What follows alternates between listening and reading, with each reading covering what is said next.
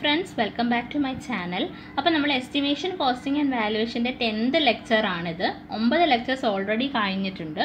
അപ്പോൾ നമ്മളിപ്പോൾ ഡിസ്കസ് ചെയ്തുകൊണ്ടിരിക്കുന്നത് PCC RCC വർക്കിൽ ഒരു മീറ്റർ ക്യൂബ് വർക്കിന് എത്ര സിമെൻറ്റ് വേണം എന്നുള്ള രീതിയിൽ PSC സ്ഥിരം ചോദിക്കുന്ന ക്വസ്റ്റ്യൻസ് എങ്ങനെയാണ് ചെയ്യുന്നതെന്നുള്ളതായിരുന്നു കഴിഞ്ഞ വീഡിയോയിൽ പറഞ്ഞത്. അപ്പോൾ ഇതിന് മുന്നേ ഉള്ള വീഡിയോസ് നിങ്ങൾ കണ്ടിട്ടില്ലെങ്കിൽ ആ വീഡിയോസ് കൂടി കാണുക, അതിനുശേഷം ഇത് കാണുക. അപ്പോൾ ഒരു കണ്ടിന്യൂറ്റി കിട്ടും. ഫുൾ സബ്ജക്ട്സും ഈ ലെക്ചേഴ്സ് വഴി ഞാൻ കവർ ചെയ്യുന്നുണ്ട്. ഓവർസീ ഗ്രേഡ് 2 ഇനി മെയ് മാസത്തിൽ മാറ്റി വെച്ച എക്സാമിന് പ്രിപ്പയർ ചെയ്യുന്നവർക്ക് വളരെ യൂസ്ഫുൾ ആയിട്ടുള്ള വീഡിയോ ആണ്. അപ്പോൾ വൈകാതെ തന്നെ നമുക്ക് ക്ലാസ്സിലേക്ക് പോകാം. അപ്പോൾ ഇനി നമ്മൾ 6th വൺ ഡിസ്കസ് ചെയ്യുന്നത് ബ്രിക്ക് വർക്കാണ്.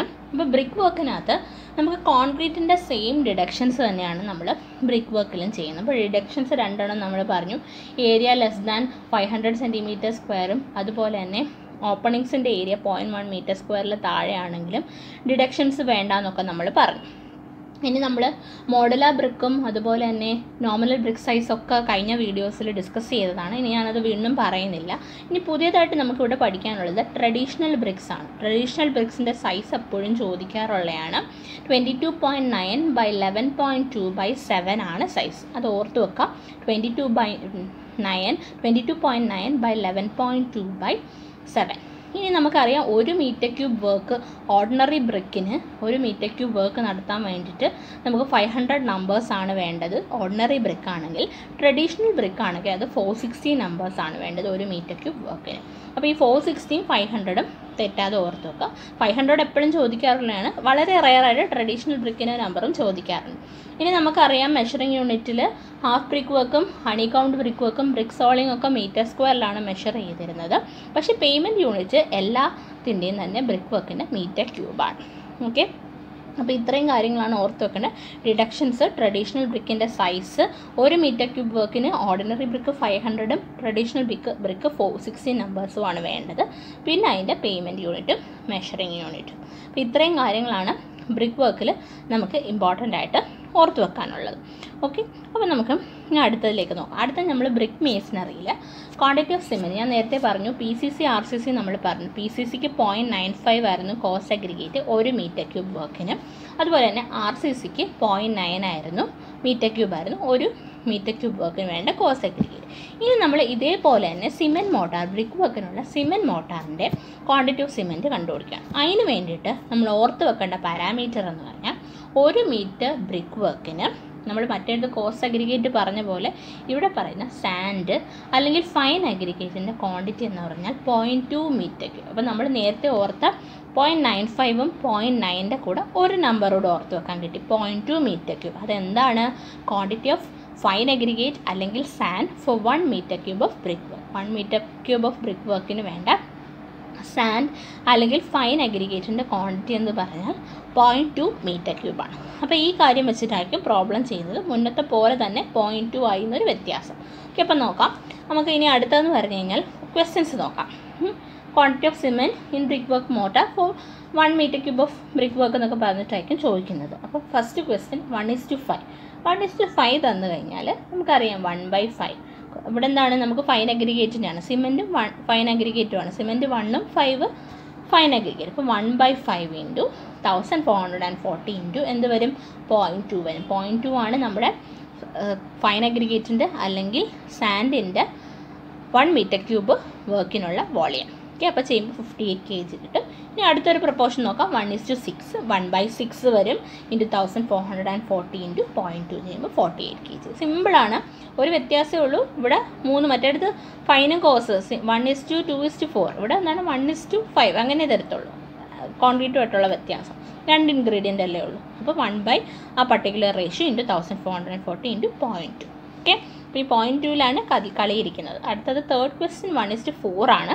അപ്പോൾ ക്വാണ്ടിറ്റി സിമെൻറ്റ് കണ്ടുപിടിക്കാനായിട്ട് 1/4 ഇൻറ്റു 1440 ഇൻറ്റു 0.2 ചെയ്യുക 72 kg എന്ന് കിട്ടും. ഓക്കെ, അപ്പോൾ ഇത് സിമ്പിളാണ്. ഇതിനകത്തൊന്നുമില്ല. ഒരു രീതിയിലെ പ്രോബ്ലം പഠിച്ചു കഴിഞ്ഞാൽ ആ വാല്യൂസ് 0.95, 0.9, 0.2 3 വാല്യൂസ് ഏതിനാണെന്ന് ഓർത്ത് വെച്ചാൽ ചെയ്യാൻ പറ്റും. ഇനി അടുത്തത് ലാറ്ററൈറ്റ് മേസണറിയാണ്. അപ്പോൾ ലാറ്ററൈറ്റ് മേസണറിയിൽ മെഷറിംഗ് യൂണിറ്റും അതുപോലെ തന്നെ പേയ്മെൻറ്റ് യൂണിറ്റും എന്ത് തന്നെയാണ്? മീറ്റർ ക്യൂബാണ്. ഓക്കെ, പിന്നെ ലാറ്ററൈറ്റിൻ്റെ സൈസ് ചോദിക്കാറുണ്ട്. 44/24/14 ആണ് ലാറ്ററൈറ്റിൻ്റെ സ്റ്റാൻഡേർഡ് സൈസ് എന്ന് പറയുന്നത്. ഓർക്കാൻ എളുപ്പമാണ്. ഒരു 4 വെച്ച് എൻഡ് ചെയ്യുന്ന 3 ഡിജിറ്റ്സ് ആണ്. 44, 24, 14. ഓക്കെ, 4 വെച്ചിട്ടാണ് എൻഡ് ചെയ്യുന്നത്. ഒരു ഫാൻസി നമ്പർ പോലെ ഓർത്ത് വെക്കാൻ പറ്റും. ഇനി നമ്മൾ ബ്രിക്ക് മേസണറി പറഞ്ഞായിരുന്നു. ഓർഡിനറി ബ്രിക്ക് ആണെങ്കിൽ 500ഉം പിന്നെ അതുപോലെ തന്നെ ട്രഡീഷണൽ ബ്രിക്ക് ആണെങ്കിൽ 460 1 മീറ്റർ ക്യൂബിന് വേണം. അതുപോലെ തന്നെ ലാറ്ററൈറ്റ് മേസണറി, ഇപ്പോൾ ലാറ്ററൈറ്റ് ബ്ലോക്സ് ആണ് നമ്മൾ ഉപയോഗിക്കുന്നതെങ്കിൽ, ലാറ്ററൈറ്റ് സ്റ്റോൺസ് ആണ് ഉപയോഗിക്കുന്നതെങ്കിൽ 1 മീറ്റർ ക്യൂബ് വർക്കിന് നമ്പർ ഓഫ് ലാറ്ററൈറ്റ് സ്റ്റോൺസ് എത്രയാണ് വേണ്ടത്? 60 ആണ് വേണ്ടത്. ഇനി ഈ ലാറ്ററൈറ്റ് മേസണറിയും ഇതുപോലെ തന്നെ നമുക്ക് ചോദിക്കാറുണ്ട് ക്വാണ്ടിറ്റി ഓഫ് സിമെൻറ്റ് എത്രയാണ്.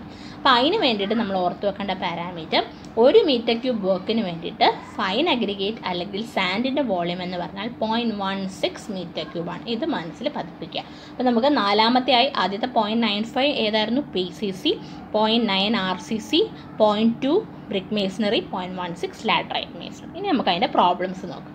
ആദ്യത്തെ 1:4. 1:4 ചെയ്യുമ്പോൾ ക്വാണ്ടിറ്റി ഓഫ് സിമെൻറ്റ് എങ്ങനെ കണ്ടുപിടിക്കും?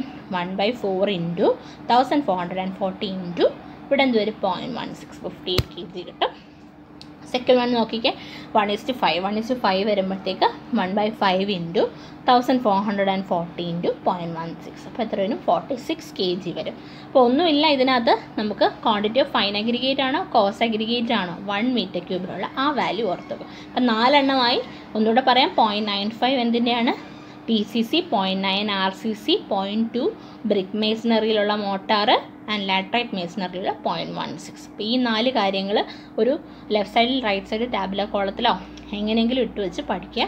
അതുപോലെ തന്നെ ഓരോ എലമെൻറ്റ്സിൻ്റെ പിന്നെ പ്ലാസ്റ്ററിങ്ങും പോയിൻറ്റിങ്ങും പെയിൻറ്റിങ്ങും ഒക്കെ വരും. അപ്പോൾ അതിൻ്റെ item of work, measuring unit, payment unit എന്നങ്ങനെ 3 കോളം വരച്ചിട്ട് നിങ്ങൾ എവിടെയെങ്കിലും ഒരു പേപ്പറിൽ എഴുതി ഒട്ടിച്ച് വെച്ചിട്ട് എപ്പോഴും നോക്കുക. പിന്നെ ഈ പറഞ്ഞ പോലെ 0.95, 0.9, 0.2, 0.16 ഈ 4 കാര്യങ്ങളും എപ്പോഴും മെമ്മറൈസ് ചെയ്തുകൊണ്ടിരിക്കുക. തിരിഞ്ഞു പോകരുതെന്ന് ചോദിക്കുമ്പോഴത്തേക്ക് കാണുമ്പോഴത്തേക്ക് കേട്ടോ. കോസ് അഗ്രിഗേറ്റ് അല്ലെങ്കിൽ ഫൈൻ അഗ്രിഗേറ്റിന് 1 മീറ്റർ ക്യൂബ് വർക്കിനുള്ള വോളിയമാണത്. ഓക്കെ, അപ്പം നിങ്ങൾക്ക് മനസ്സിലായെന്ന് വിചാരിക്കുന്നു. അപ്പോൾ ഇനിയത്തെ വീഡിയോയിൽ ബാക്കി വർക്കിൻ്റെ ഇതാണ് നമ്മുടെ മെഷറിംഗ് യൂണിറ്റും പേയ്മെൻറ്റ് യൂണിറ്റും കൂടി പറഞ്ഞിട്ട് പിന്നെ മോട്ടാർ വരുന്നുണ്ട്. മോട്ടറിൽ ഇതുപോലെ തന്നെ quantity of cement calculation problems വരുന്നുണ്ട്. അതാണ് അടുത്ത വീഡിയോയിൽ ഡീൽ ചെയ്യുന്നത്. അപ്പോൾ ഈ 0.9ഉം 0.95 ഒന്നും പറഞ്ഞ് ഇപ്പോൾ ഈ വീഡിയോ ആദ്യമായിട്ട് കണ്ടാൽ ആൾക്കാർക്ക് മനസ്സിലാവണമെന്നില്ല. അപ്പോൾ ഇതിന് തൊട്ട് മുന്നത്തുള്ള വീഡിയോ കണ്ടിട്ടില്ലെങ്കിൽ ആ വീഡിയോയും കൂടെ കാണുക. ആ വീഡിയോയുടെ ഏകദേശം കണ്ടിന്യൂറ്റിയാണ് ഈ വീഡിയോ വരുന്നത്. അപ്പോൾ താങ്ക്സ് ഫോർ വാച്ചിങ്. ഇപ്പോൾ മനസ്സിലായെന്ന് വിചാരിക്കുന്നു പ്രോബ്ലംസ്. അപ്പം നിങ്ങൾക്ക് ഈ വീഡിയോ ഇഷ്ടപ്പെട്ടിട്ടുണ്ടെങ്കിൽ please like, share and subscribe ചെയ്തിട്ട് തൊട്ടടുത്തുള്ള ബെൽ ഐക്കൺ പ്രസ് ചെയ്യുക. എന്നാൽ മാത്രമേ ഞാൻ പുതിയ വീഡിയോസ് അപ്ലോഡ് ചെയ്യുമ്പോൾ നിങ്ങൾക്ക് നോട്ടിഫിക്കേഷൻ ലഭിക്കുകയുള്ളൂ. അപ്പോൾ എപ്പോഴും പഠിച്ചുകൊണ്ട് തന്നെ ഇരിക്കുക. എക്സാം ഡേറ്റ് വരുന്നതും കാത്തിരിക്കാതെ മുന്നേ തന്നെ പ്രിപ്പയർ ചെയ്ത് വെക്കുക. പിന്നെ എക്സാം എടുക്കുമ്പം ഒരു ക്രാഷ് പോലെ പെട്ടെന്ന് പഠിച്ച് തീർക്കാൻ നോക്കുക. അപ്പോൾ നമ്മുടെ എസ്റ്റിമേഷൻ ആൻഡ് കോസ്റ്റിംഗ് ഏകദേശം എൻഡിലേക്ക് പോവുകയാണ്. പിന്നെ വാല്യുവേഷൻ എന്ന് പറയുന്ന ഒരു 2 ക്ലാസ് കൊണ്ട് തീർത്ത് കഴിഞ്ഞാൽ നമ്മുടെ ഈ സബ്ജക്റ്റ് തീരും. പിന്നീട് അതിന് ശേഷം നമുക്ക് മെക്കാനിക്സ് പോലുള്ള ടഫ് സബ്ജക്ട്സിലേക്ക് പോവാം. നിങ്ങൾക്ക് നോട്ട്സ് അധികം അവൈലബിൾ അല്ലാത്ത സബ്ജക്ട്സിലേക്ക് പോകാം. അപ്പോൾ thanks for watching. Thank you once again.